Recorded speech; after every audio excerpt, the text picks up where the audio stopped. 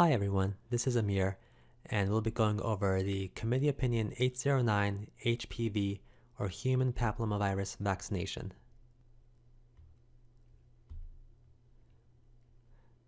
So most of you probably already know that HPV is associated with cervical cancer, but it's associated with much more than that actually. It can cause anogenital cancers, which include cervical, vaginal, vulvar, penile, and anal, as well as oropharyngeal cancers, which include tongue and tonsils, and warts, which aren't as significant but still unpleasant.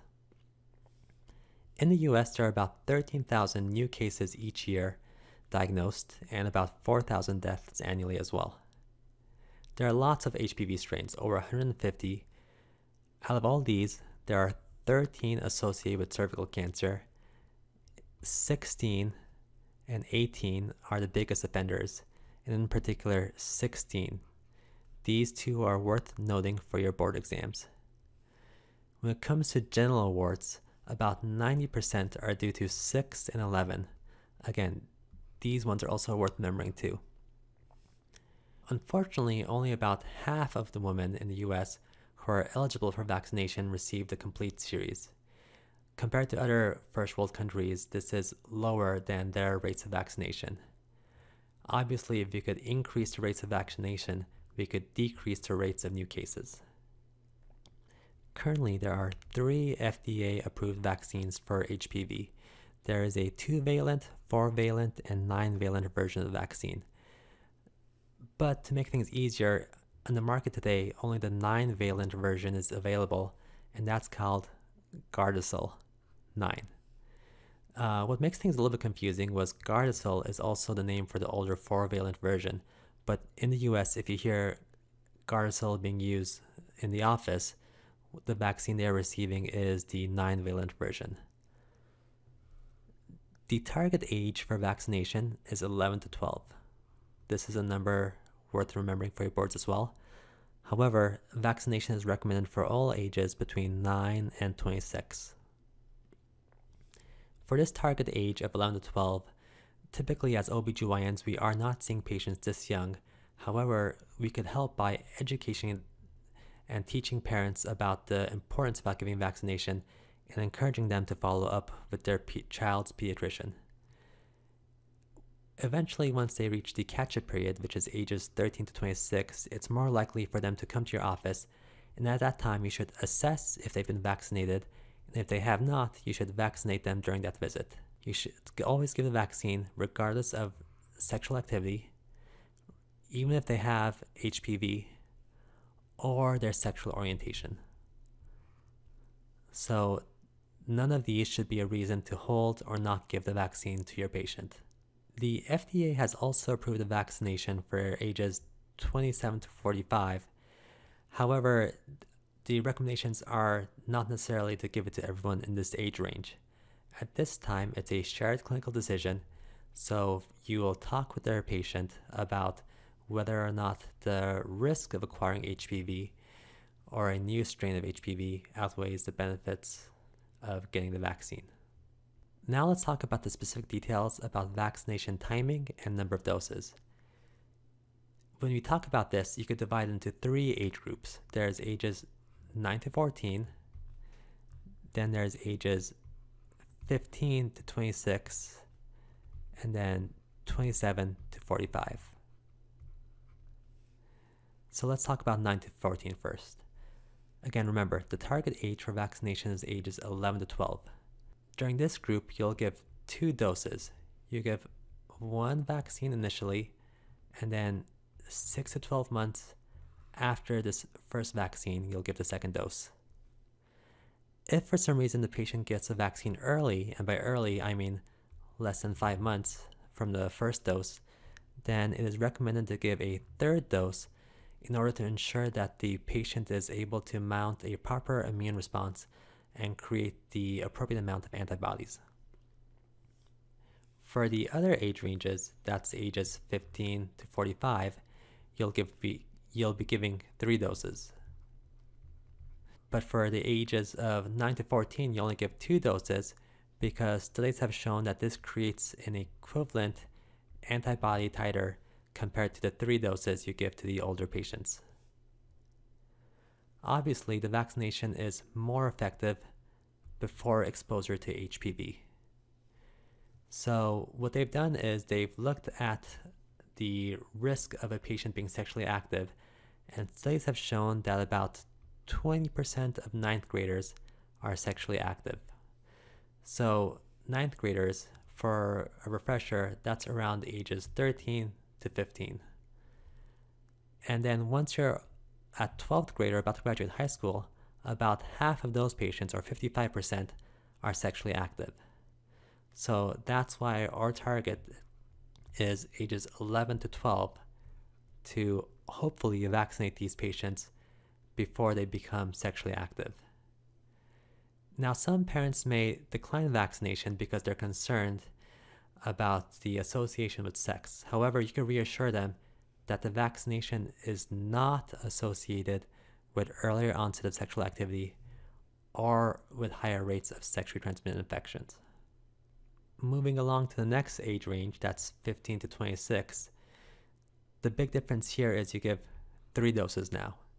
You give 1 dose initially, and then a second dose 1 to 2 months after the first dose, and the third dose is given 6 months again after the first dose.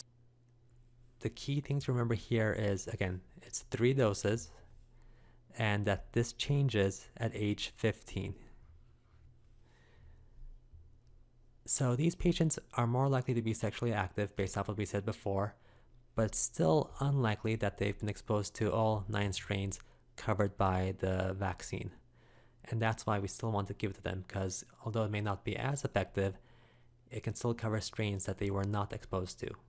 Along that same line of thought, the committee opinion specifically says, do not test for HPV prior to vaccination.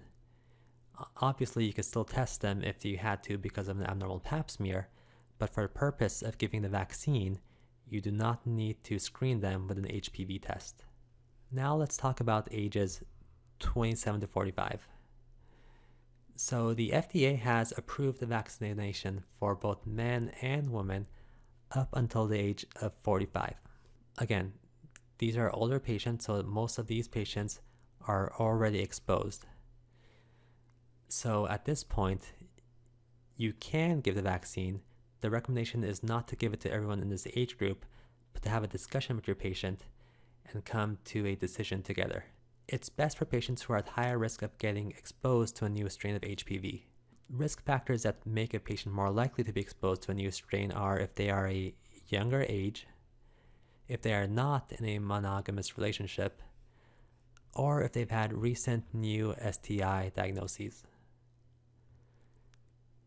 If a patient has previously received the 4-valent vaccine, even if it was an incomplete course, ACOG does not recommend revaccination with a 9-valent vaccine to cover the extra 5 strains. Again, this is because of a limited benefit of vaccination, as well as associated cost with the vaccine, and there is also a short supply globally for the vaccine, so it is better suited for people who will more likely benefit from vaccination. Now let's review some special populations. Let's talk about pregnancy. So the recommendation is do not give the vaccine if they are pregnant. The thing about this to note is HPV is not a live vaccine. Theoretically, it could be safe, and the initial data appears reassuring that if accidentally given, it will not cause any teratogenic effects on the fetus. However, it is not well studied. If they did receive the vaccine prior to becoming pregnant and they were due for their 2nd or 3rd dose during pregnancy, you can resume after they deliver. It is safe after delivery, and it is also safe if they are breastfeeding. Even though being pregnant is a contraindication, the committee opinion specifically says routine pregnancy testing is not recommended prior to vaccination. If your patient is immunocompromised, they could still receive the vaccine. Again, this is not a live vaccine, so it's safe for them to receive. The main difference, though, is you'll give them 3 doses, no matter how old they are. Remember, If they're ages 9 to 14, you typically only give 2 doses. But if they're immunocompromised, and even if they're in this age group, you'll give them 3 doses in order to ensure a robust immune response. Another thing worth noting is if there's a history of sexual abuse or assault, you want to give the vaccine as early as possible. And remember, the earliest age you could give the vaccine is 9 years old. Now let's review boosters, revaccinations, and series completion. I like to say the HPV vaccine is a vaccine so easy, even a OBGYN can give it. And that's because there are really no special considerations here. There is never an indication for boosters. If a patient receives 1 dose of the vaccine and there's a prolonged delay from receiving their 2nd or 3rd dose, you do not need to restart the series. In other words, you can give the delinquent dose now, and if a 3rd dose was due, you could give that 4 months after the delinquent dose. If for some reason you're unsure about the previous type of vaccine your patient received, you could always give them the 9-valent vaccine for their next dose. So if they came from a different country, or if you do not have their records, it is safe to give them the 9-valent vaccine. Here I included what strains are covered by each specific type of vaccine. You'll notice, first of all, that all of them cover 16 and 18. Remember, these are the 2 strains most associated with cervical cancer, and out of those, 16 is the most significant one. The 4-valent vaccine also covers 6 and 11. Again, these strains, 6 and 11, are the strains responsible for the majority of genital warts. The 9-valent vaccine covers everything the 4-valent vaccine does, plus these 5 additional strains. These all are associated with cervical cancer. So I would recommend remembering these 4 numbers, 6, 11, 16, and 18. Remember that 16 and 18 are associated with cancer, 16 is the worst, 6 and 11 are associated with genital warts. You can try to remember these 5 additional strains, but I do not think they're high yield and worth spending the time to remember. Now let's review safety. Almost 300 million doses of HPV vaccine have been given, and there is no evidence for any severe side effects. The most common side effects are syncope and site reactions. By site reactions, I mean like erythema or swelling at the site injection. The committee opinion specifically recommends observing adolescents for 15 minutes after administration, and that's to make sure they don't syncopize. There are, however, 2 specific allergies or contraindications that are worth mentioning here. Both the 4-valent and 9-valent vaccine is contraindicated if a patient has an immediate hypersensitivity. And remember, immediate hypersensitivity, that's a type 1 or anaphylaxis to yeast. And the reason this is the case is because these vaccines are grown in baker's yeast, so they can cause anaphylaxis if a patient has this allergy. The 2-valent vaccine is contraindicated in patients who have an allergy to latex. And this is because the 2-valent form comes in a pre-filled syringe with a tip cap that contains latex. So there is a theoretical exposure risk and therefore should be avoided in a patient who has a latex allergy.